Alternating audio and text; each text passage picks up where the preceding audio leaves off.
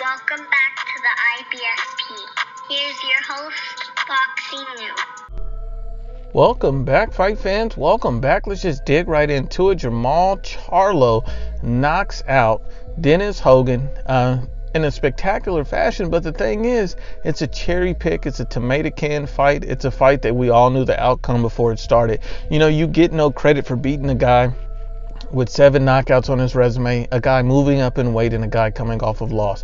It's a pointless fight for Jermall Charlo. It's a showcase fight. It proved zero.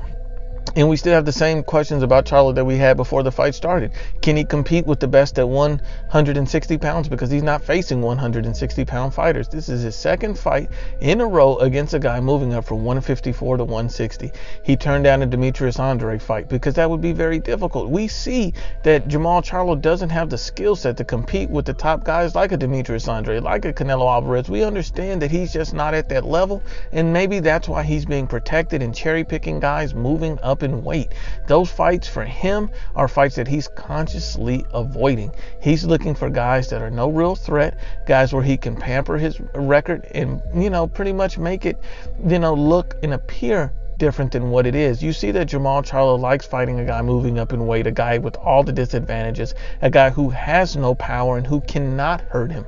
See, you have to understand and be honest and unbiased that Jermall Charlo fighting him is absolutely pointless, because he's fighting a guy who has no ability to do anything to him, no ability to hurt him, no ability to stand in the pocket with him and trade, because he's fighting a tomato can. He's fighting a tune-up fighter. He's fighting a guy who just simply doesn't have the skill, a guy who doesn't have the weight, the power, or the IQ. He's fighting a tomato can. Why is Jermall Charlo turning down Demetrius Andrade? Simply because he's saving his O for a Canelo Alvarez payday. That's all this really is. He's saving his O for a Canelo Alvarez payday. He doesn't really want to face the best middleweights, because that's why he turned down Eddie Hearn's offer to fight on the zone, an offer that would have been 3 times more than what he currently gets paid on the PBC.